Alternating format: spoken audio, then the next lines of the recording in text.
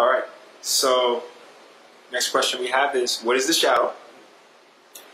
And how can we use it to help us rather than harm us? Okay, so it's a little complicated. The shadow is a term. It has different meanings from one culture to the next, but essentially it has to do with our energy that we live out of, operate from, and how energy is either under our conscious management or it isn't. And so part of the answer is the shadow is the unmanaged energy. First of all, unmanaged. We're only partially aware of it. Just as a shadow only partially shows the forms of a person. And most importantly, because we're only partially aware of it, we tend to operate as if it is not causing an effect. So to that extent, we say we're unconscious of it. But actually, it is causing an effect. And the effect shows up in our daily lives. Because this concept of shadow is rooted in the idea that we are conscious and unconscious at the same time, co-creators in nature. That is to say, we are creating our lives. Our lives are not absolutely fixed. There are laws that are fixed, but the outcome, what our life becomes, is to a great extent our own creation.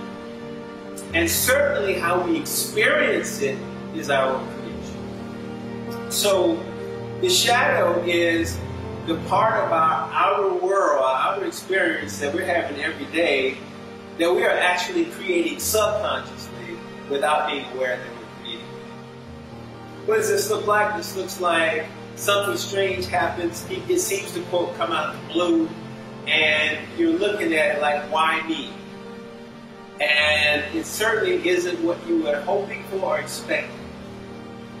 That's the negative side of the shadow.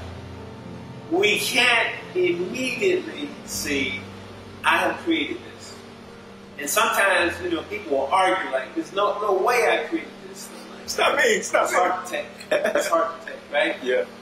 But the other side of this is, let's say, the creative side that we like, that we're happy with. So let's say I was working on a project and I suddenly came up with a great idea. And then when I employed this idea, the outcome of that, again, was all kinds of extra accolades and things that happened in my life as a result of that I never could have predicted it was going to go out like that, right? And so we kind of like that part of the shadow. Like, wow, that was great. I didn't think that was going to happen. So the point is that we are co-creators the whole time. We are co-creators conscious and co-creators unconscious. And in the yoga tradition, we see the self as having 7 essential levels of creative potential. So it's not just simply what I'm thinking. Case in point, a lot of people will either support or absolutely deny what's called the law of attraction. I hear it all the time in relationship to this. Well, I was being positive, so why did these negative things happen? And when the person is saying, I was being positive, they're thinking of, I was thinking positively about life. Excuse me, maybe they were even involved in positive affirmations on a regular basis. But now watch this. Here's the law of attraction. What you run from chases you. So sometimes people choose a route to avoid conflict. Here's the shadow. Oh, you're running from conflict? Well, let's bring some conflict right out in front and see if you're ready to deal with it or not. Then you end up right back in the same conflict. You try to figure out, how did this happen again? I can't believe it. Again, what you run from, why you run from it? Because there's a part of you that has actually identified the pattern that you're running from. That part of you that has identified this is directly tied to the outcome, and either you're going to face it or you're not going to face it. So we say in the tradition, now the term in Western psychology, now they use the term mindfulness, to be mindful of how things are happening.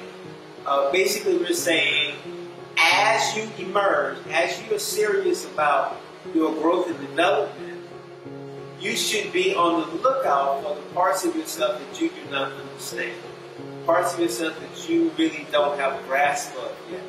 And then when certain things occur that challenge you, rather than running from them, you should run to them. Not haphazardly, mindfully. I never thought this would happen. Let me investigate this. Let me see what's behind this. Knowing the whole time, I'm behind this. What part of me is behind this?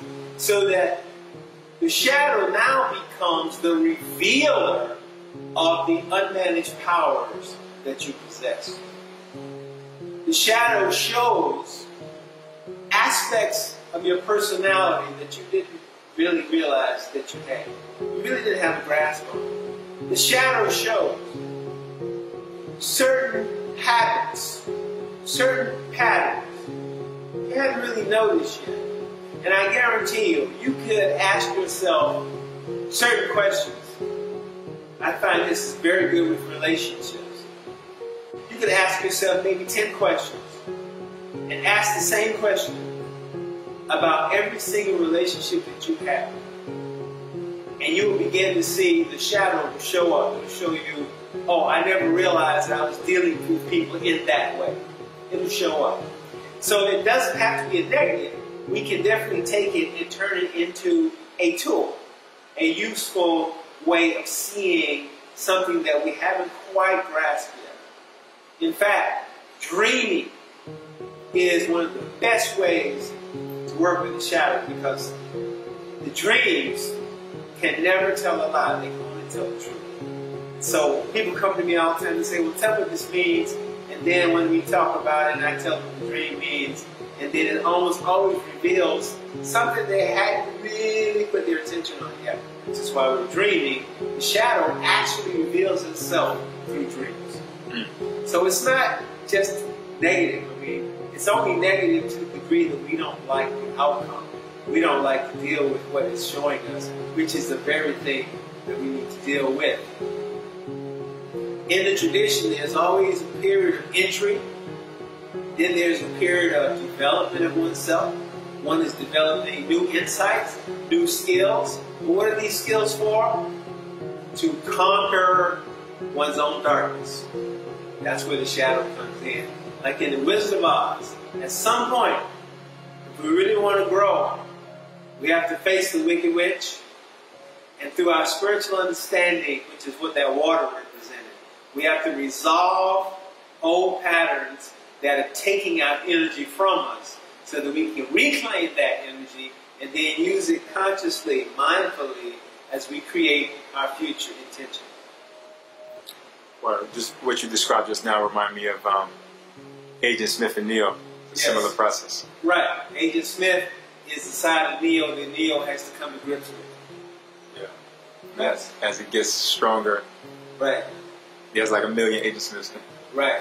You know, but ultimately, they have to go through that absorption process in another way. One has to reabsorb the energy that is being wasted, which is what the shadow just shows you, it's just being wasted.